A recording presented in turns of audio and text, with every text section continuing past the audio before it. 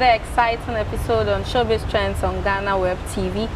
Trust us to bring you closer to your favorite Ghanaian celebrity. Today on our show we have a very multi-skilled and multi-talented woman. She's a Ghanaian living in the UK. Her performance is seen all over the world. She's a mother, a nurse, and a musician, Mrs. Dinah Hamilton. Welcome, Mrs. Thank you so much. How was the flight back to Ghana? It was good. It was good. Actually, I lied. It must be good because I got here, but I slept half of the way, so I didn't see all of it. But yeah, it's okay. Have you enjoyed any fufu yet? No, I haven't. I'm an Ashanti, but I'm not a fufu fan too much. Oh, really? Yeah, because when I was little, when I'm eating fufu, I like a lot of meat on it. And when I was little, I didn't have the luxury of a lot of meat. So I think I didn't grow liking it. I see. Okay, so who is Dinah Hamilton? You said it in your introduction. Yeah. I am a Christian. I am a mother. I am a wife. I am the third of 9 children. I am a nurse. And I am a minister of the gospel through music. So yeah, long and short, everything put together. That's great. You've been married for over 10 years. Oh yeah, way more than that. 13. 13, wow. Congratulations. Thank you. So how do you juggle between being a mother, a wife, and then a musician as well? How do I do that? Sometimes I wish I had 35 hours in a day, or maybe 50 hours in a day, but this is what I say all the time. The grace of God is sufficient. I'm able to do all that. I think there's one prayer I pray every day, and that is for God to give me help, bring me help, because I can't do it all by myself.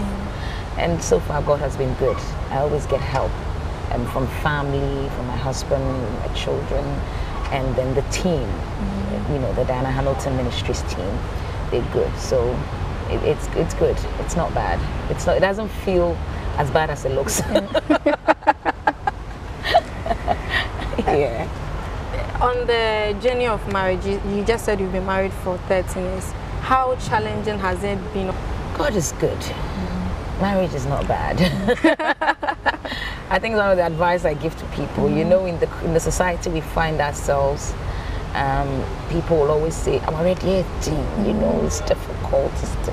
And I say to young couples, don't enter into marriage with that mentality. It's difficult, because when you see it's difficult, you give up before you even start. But I think my constant prayer is that God should be the foundation on which my marriage is built. That still continues to be my prayer, and God has been good. I'm not always around my husband, so that might be the challenging part. But I think God knew that, and this is God's work, and so He's given me a husband who understands. Yeah. We thank Mr. Hamilton wherever he is. How do you get the lyrics of your songs? God gives me the lyrics through the Bible, through life, and I think with me, my songs have always been around a story surrounding me. You know, something I've been through, something I've experienced, something I've seen someone experience, just life, basically. And then, but everything has to be based on the Word of God, and so it's whatever I've gone through. There's a scripture in the Bible that works well for me, that handles. There's nothing under the sun that God doesn't know about, and so His Word covers it. And so that's what helps me with my lyrics. It takes me a long time to write, but I get it done. How long does it take you to write? Years. Wow. Yeah, years. I've just released Muniyo, and my last album was in 2015. And just when I released the last album, I started working on this new album.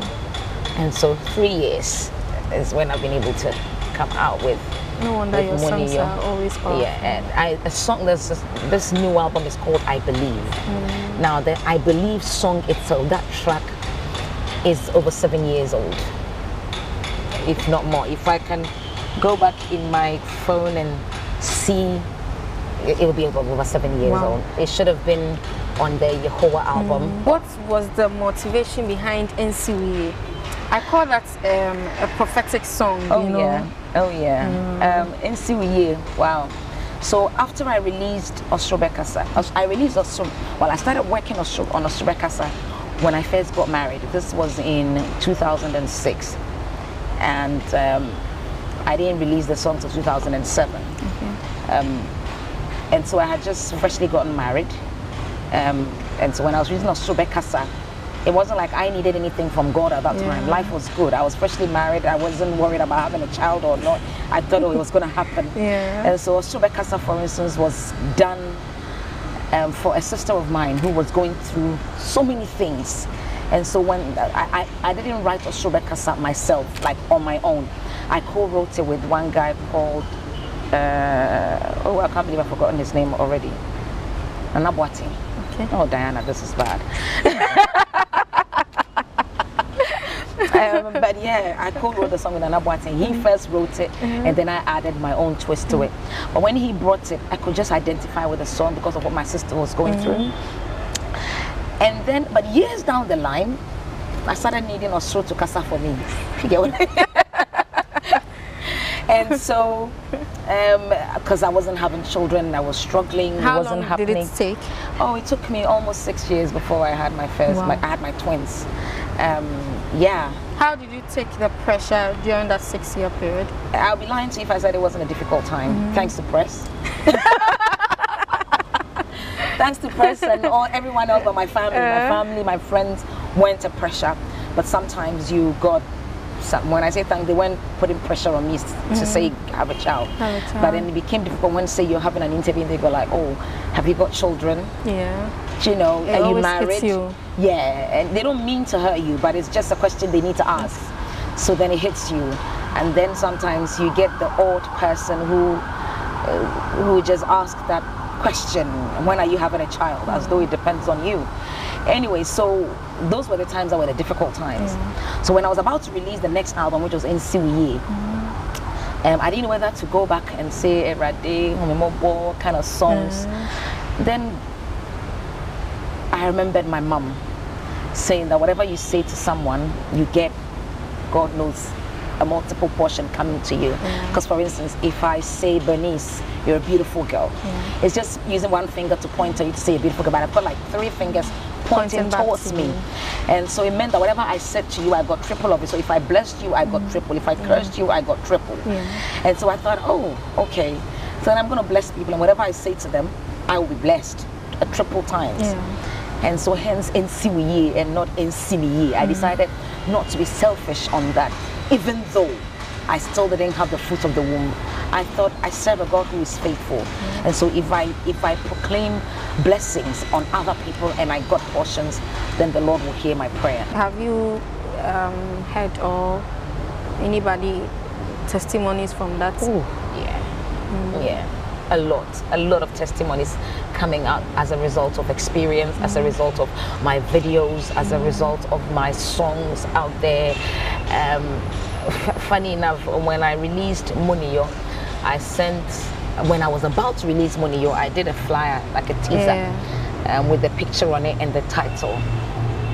And so, rewind, exactly a year, or a little bit over a year ago, I went to Columbus, Ohio in America. And I met this wonderful lady who came to me and said she's been struggling for the fruit of the womb. We've been married for 5 years. And so I just encouraged her. But when I came home, I kept praying. I kept praying for her, like I do for anybody that approaches me for the fruit of the womb. And so along the line, she tried calling me. Actually, I sent her a message because I was praying, and I was like, I haven't touched base with you for a while. Let me know what's going on. And she was like, oh, I'm going to call you. So she called, but I think I was busy. I couldn't pick up the call, and then we missed the chance to talk. Then I released the flyer for Muniyo. just when I released it, she sent me a message. She was like, this song you're about to release is my song because ... Then she sent me a picture of a beautiful baby girl. Wow. I sent the flyer on a Saturday. She said I had the child on Monday, which was the Monday before that Saturday. I said, why did you not tell me? I was like, and she was like, well, I tried calling you. I tried calling you. But yeah, that's what God is able to do. You know, when I released, well, I think I did a very unprofessional video for Yehovah Beshe. I performed in a church in Trinity Baptist in the UK, and somebody used their phone to video it. So the person sent it to me, and my manager is very particular about what I put out. So whenever I'm about to put something out, I send to him to see if it's a good video. Should I put it out? Sometimes he goes, no, it's not good, don't put it out. So I was waiting for the response, but then I sent it to like 5 people on my contact list in WhatsApp, and then one of them just posted it. When I went to check the person's status, she had about 35,000 views already. I was like, I'm not giving her just that. So I didn't even wait to speak to my manager. I just went ahead and posted it. Anyway, the views on that, and this was done with somebody's phone. But then the amazing part is, somebody left me a message. I need to speak with you. I need to speak with you. I was like, go ahead. You know, this is Facebook. Go ahead, speak. And then she was like, I had just put poison to drink and kill myself because she's in Egypt. Somebody took her there. You know how there's a lot of people running to these countries lately, and somebody took her there. They've taken her passport. At that time, that's when Egypt was collapsing, you know, and so there was no job. Her children were here, and she felt like giving up. But when she saw Yehovah Beshe, the video, she threw and flashed the poison down the loo. And so these things are my rewards. I feel that this is when God lets me see that whatever we're doing, He's actually picking it up and working on it. Our prayers are being answered, you know. Why was your father against you not going into music full time? Where did you hear that from? I think I read that. So my father was a minister of the gospel. He was a pastor of the Church of Pentecost. And I remember when I was in Morning Star, when we were choosing schools and courses to do, my headmaster then, bless his soul, said to my dad, let your daughter go and do music. He was like, no, my daughter's not doing music. My daughter's not doing music in school. He loved to see me sing. But this was his point. I don't want you to do music as a profession because, and that's why I find it hard to say music is my profession. I would always say I'm a minister of the gospel through music, but I'm a nurse by profession. Nurse is what I do as a job, but music comes to me naturally. This was my father's point. I don't want you to be in a position where if you don't sing, you will not eat. And that's why he didn't want it, because I wasn't going to do anything but gospel music. And so if I'm doing gospel music, then if God has to take care of me, He has to take care of me on His own terms. But it shouldn't be that I have to go and sing before I got paid, before I make myself and my family ate.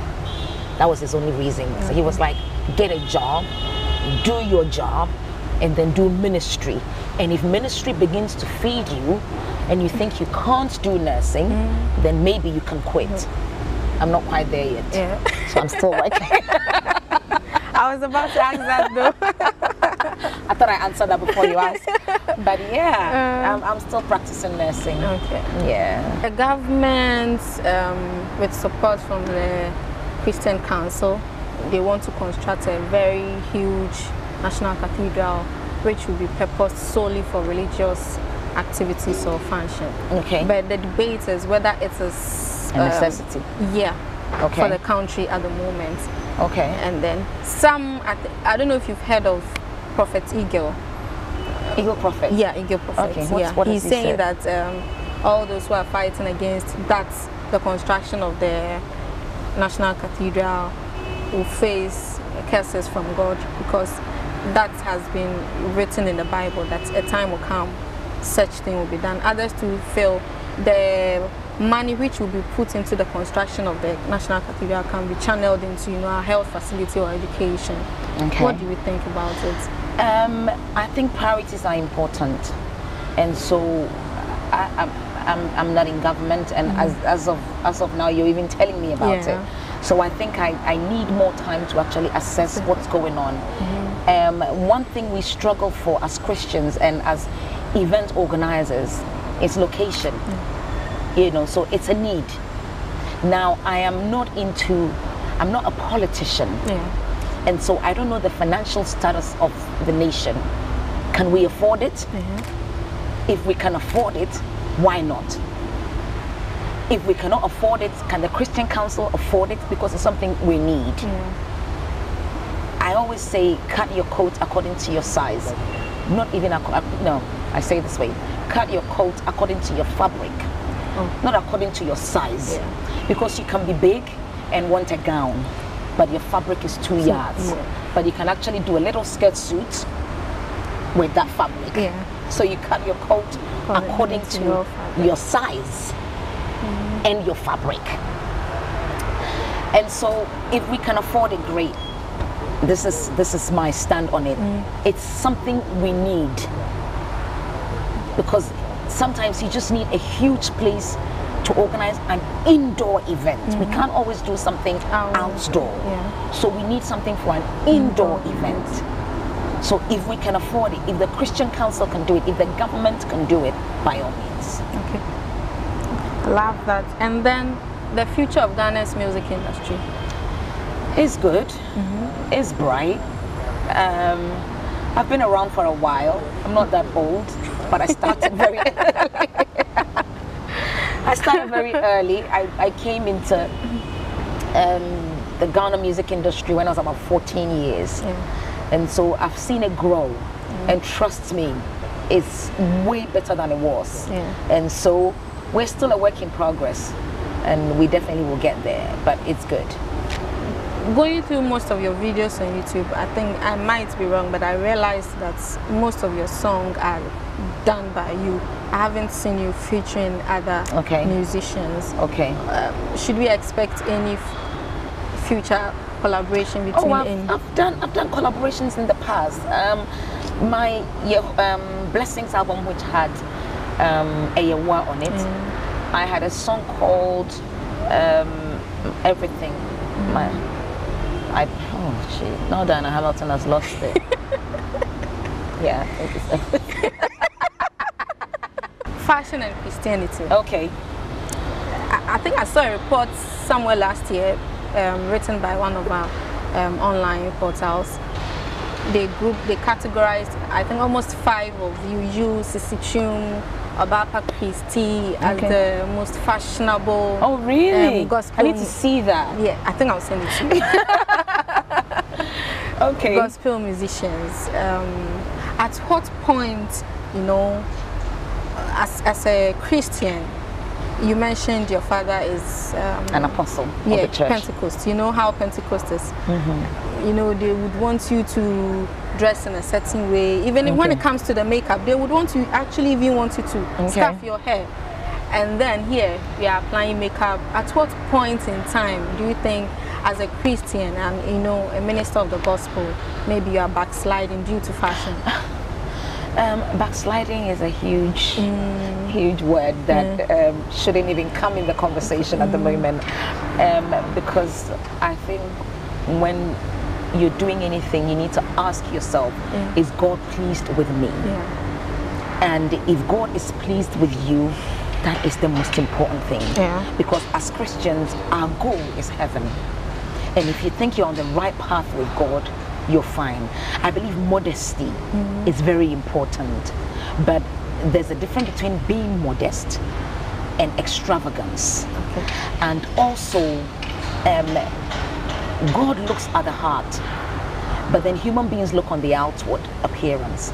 Now, the moment my outward appearance becomes a hindrance to someone, then that is where the problem is. But if sitting right here with you, if you think we can have this conversation without being hindered, then I think I'm good. Does that work? Yeah. Because if it's a problem when I come in wearing a pair of hot pants and you know, in my bikinis because it's a poolside. Yeah. And somebody walks and thinks, oh, is that Diana Hamilton? But I think I'm covered enough. I think I'm covered enough, and I think it pleases God, which is the most important thing.